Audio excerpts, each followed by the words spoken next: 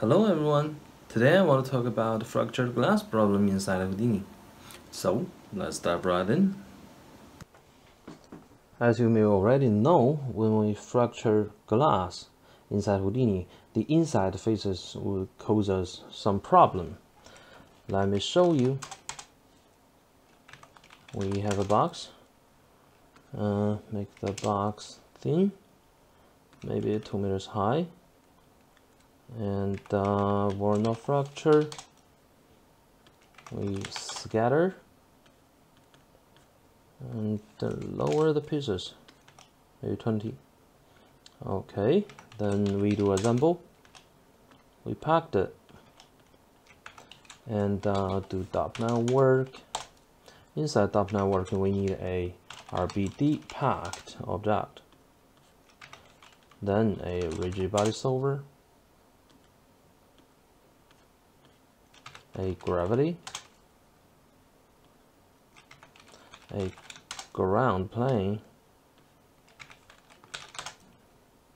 merge them together, fetch the first geometry.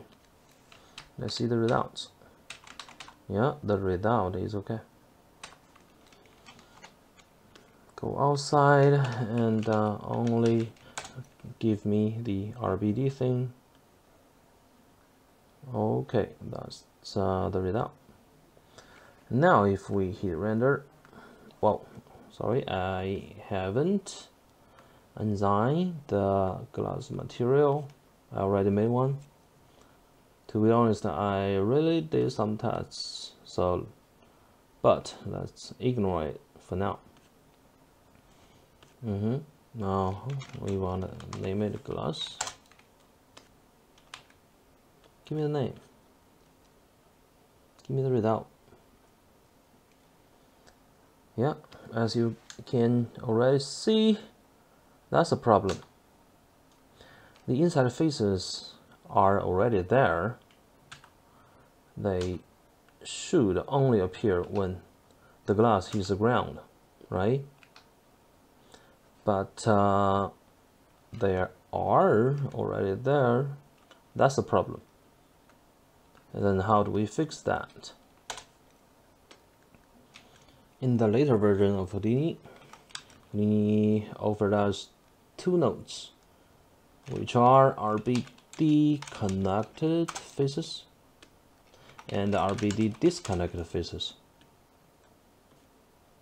This one tells the inside faces who is your friend.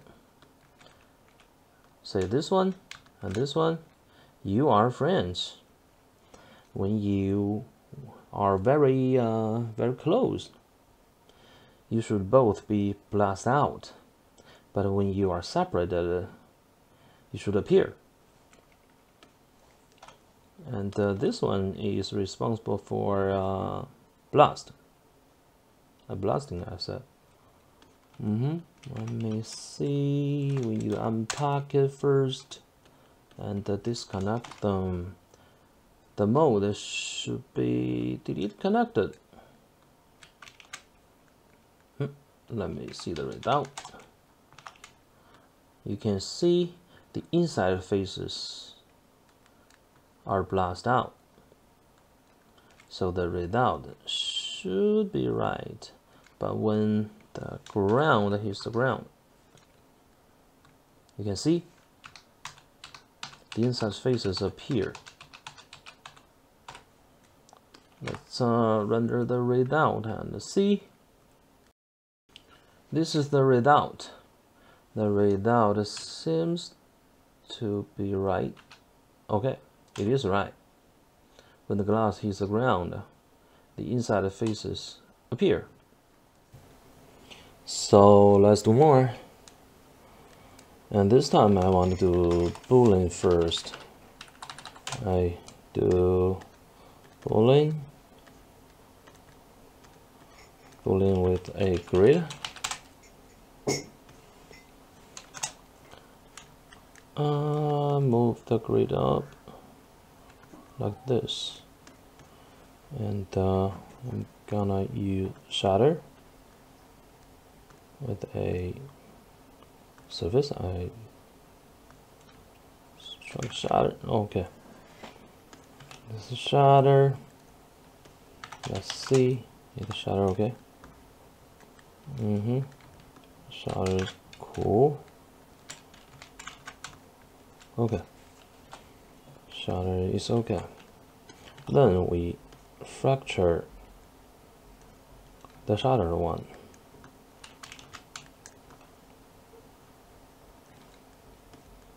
Then we do already connected faces and the rest of the stuffs. Let's see the result. As you can see, the result isn't right. Somehow this result isn't right. It's all due to the boolean. Why? During my research, I found out the RBD connected faces thing only works on inside group. So the Werner factor gave us inside group, but the boolean one didn't. In order for them to work, we can output primitive group as B inside A and rename it inside. And the Werner factor says merge with existing groups. So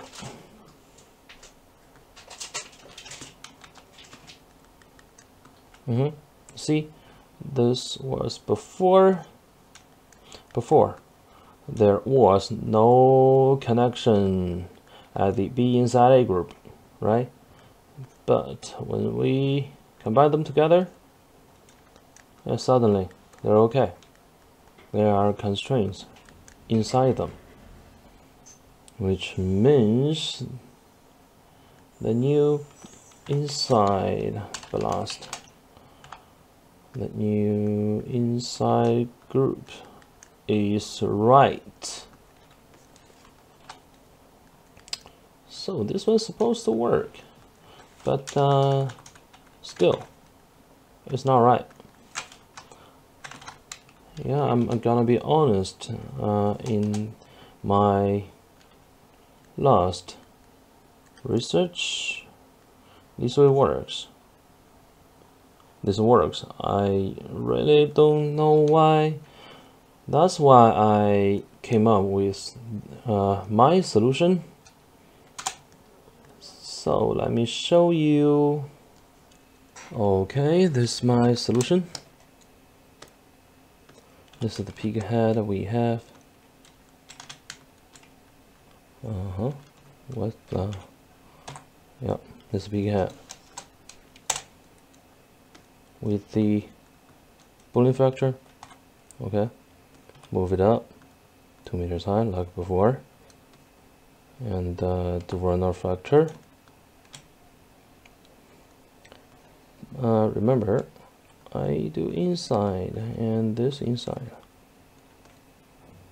Then we fracture the inside. Let's say, let's blast the, well, the inside. Did not select it. This is the inside. If we select this one and move it, they are separated, right? So on the inside group, each primitive number was given to the points they have. Say there is a primitive, and the primitive has 3 or 4, maybe 5, 6 points. They all have the same prim ID. This is like a connectivity thing. You know, the connectivity makes a class attribute based on the point connectivity, right? Then I do assemble, blah blah blah, simulate simulate thing, unpack it. Still, this is wrong for now, right? And we gotta find a way to deal with the inside ones. That's why I used extract centroid node. Extract centroid node with piece attribute. That way, each one. That way, each one has two points overlaps on each other, because the faces was exactly overlapping each other, so their central points should overlap too. And to the centroids, I used APC open to find 2 points. As you can see, I name it PT. Now, remember, this has to be 2. If we only do 1, the result will be the self. I'll show you if we have a box. If we have a box, yeah, we make a point wrangle. We say, I just copied this one.